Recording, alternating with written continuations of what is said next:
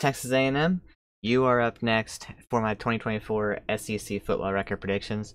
Just a few more teams to go here before I am all finished with my SEC teams predictions for the upcoming season. If you've not watched any of my other predictions for any of the other teams, what I'm going to be doing is when College Football 25 comes out in now 10 days, I'm going to do a full season simulation and see how like the records and the results of College Football 25, how the records of the SEC teams match up with mine. And then at the end of the real life college football season, I'm going to go back and compare how College Football 25, how well they predicted and how well I predicted, and just see how things match up, man. It's a long-term idea. But yeah, Texas A&M in this one, man. They are an interesting team. I just don't know about them, bro. I really do not know how this team is gonna be. They could be 5-7, 6-6, or they could be 9-3. That 10-2. Like, I have no idea, bro. New head coach Mike Elko. Under him, they're gonna be much better though. Brighter future for sure. Jimbo Fisher just wasn't it, man.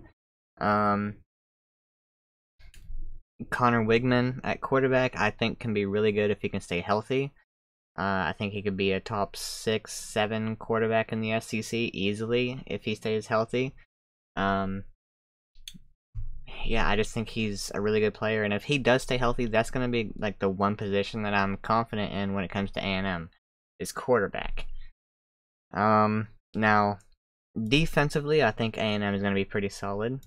I think they're going to be okay defensively. Offensively is where my questions are. I really don't know, man. I really have no idea.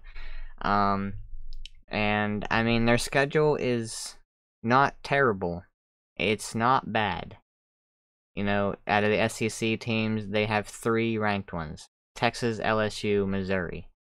And they get 2 of them games at home. Or all 3 of the games at home. My bad. Damn. Alright. Yeah, this is a very favorable schedule, man. Very, very favorable. They start off with a tough one, though. Notre Dame coming to Kyle Field. This is going to be a really good one, man. Really good one. Aggie fans are going to be excited. New head coach, new staff, fresh start for the team. I think it's going to be a really rowdy place, man. Notre Dame's going to have a hard time winning, and they're also going to have new head coach Mike Denbrock, came from LSU, Riley Leonard at quarterback, transfer quarterback from Duke, dual threat player. I mean, how good are Notre Dame's receivers going to be is my question. Because they haven't really had a standout receiver as far as I know. Like, to me, nobody's really stood out. Especially last year. So how is that position going to look? The defense is going to be fine. The DBs are going to be elite for Notre Dame.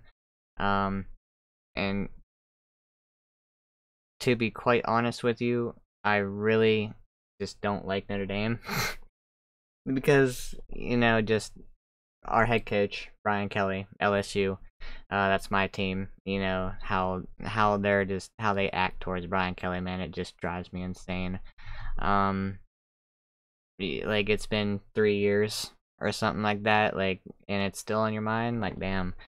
But yeah, I just don't like Notre Dame, man. However, I think they are gonna get a close win.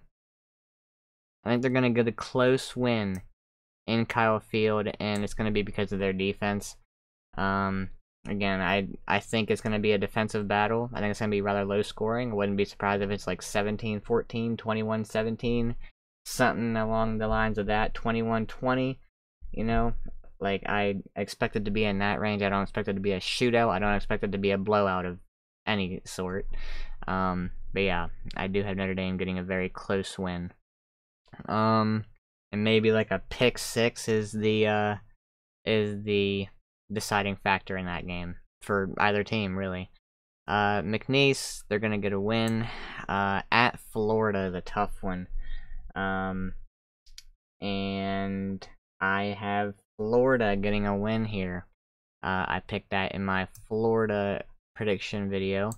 So I have A&M starting off rough. 1-2 in their first 3 games, and they get Bowling Green. That's gonna put them at 2-2, and then Arkansas is up next for the Aggies, and I have A&M getting a win there. Their first SEC win. That is ugly as shit. But yeah, they're getting their first SEC win. That's still ugly, but oh well. And yeah, that's a little bit of momentum. 2 straight wins going into the Missouri game at home. Noon game. Missouri's also a bit of a question mark for me. Their defense is a question mark. I think their offense is going to be pretty good, but I think their defense is, I don't know, man. I really don't know. I really don't know. And that's why these predictions are so hard. You know, they lost their defensive coordinator Blake Baker to LSU, lost Kevin Peoples, their edge coach, to LSU, lost some key players on the defensive side of the ball. You know, it was a very aggressive defense last year, very blitz heavy, thanks to Blake Baker. But yeah, how are they gonna look now, man? I just don't know, man. But I do have Missouri getting the win here. I would not be surprised if A&M gets an upset here. You know, if A&M's defense by this point has things really figured out and they're all playing together and they can slow down Missouri's offense, and can score some points of their own against a what I think will be rather weak, not bad, but like below average Missouri defense. That's kind of where I'm sitting with them right now. If you can put up a lot of, you know, some points, a good amount of points on that defense, I think A&M will be in good shape. But I'm going to go with Missouri to pull out a close one. And then we got at Mississippi State. And I have A&M getting the win. So, a bit interesting here. I have A&M losing at home. Losing at home. And then getting a win on the road. I have them doing pretty well on the road. That's a neutral site game, kind of as a road game. Then a win at Mississippi State, which, you know, with the Cowbells, it's not easy to win there. Then I have them going against my LSU Tigers, in which I have A&M getting a win here because LSU, they have a really hard time winning at Kyle Field. It just seems like the home team wins the game every year. I think it's going to be a battle. I mean, LSU was number 5 in the country 2 years ago, and, you know, was, you know, coming off, you know, they beat Alabama, sitting at number 5, on the verge of getting in the playoff with 2 losses, and then, yeah, we had to go to Kyle Field against a 4-7 A&M team, and shit the bed. I don't know what it is about playing there, but LSU just cannot do it. They cannot play well at Kyle Field, and yeah, I mean, on LSU's schedule, this is like the one game I'm kind of chalking up as like, yeah, we're not gonna have a very good chance in this one. But you know, if the boys can go in there and pull it out, I would be obviously very happy. But I am gonna have A&M getting probably about a 6-7 point win. At South Carolina, I have, wow, I have Carolina getting the win. Yeah, I mean, I'm not too upset about that, really. Not really upset, but I'm not too against it, I guess I should say. Night game at Williams-Brice, you know, pretty hard place to play. I do have Carolina kind of struggling this year, but at this point in the season, they're just looking for some kind of positive, if my predictions are correct. So, yeah, I think it's going to be a pretty loud crowd. And I think South Carolina can pull off an upset. You know, if I had to bet, my money would go on A&M, but I'm just picking a bit of an upset here, you know. So I'm going to go with Carolina. Then an off week, and they get New Mexico State. They're going to get the win. Then they go to Auburn. And I think Auburn is going to be pretty good. The game's at Jordan-Hare as well. Yeah, I think Auburn is going to be a pretty solid team. I think their defense is going to be really quick, really physical. And I think, you know, the offense has to get figured out at some point with Hugh Freeze, right? It just depends on Peyton Thorne. You know, Hugh Freeze has done a good job recruiting for Auburn so far, and I guess we will see if any of that's going to be paying off this season, or if it's going to be a bit of a longer process. Get his quarterback in there. You know, we'll just have to wait and see. But I think Auburn is going to be a pretty solid team this year.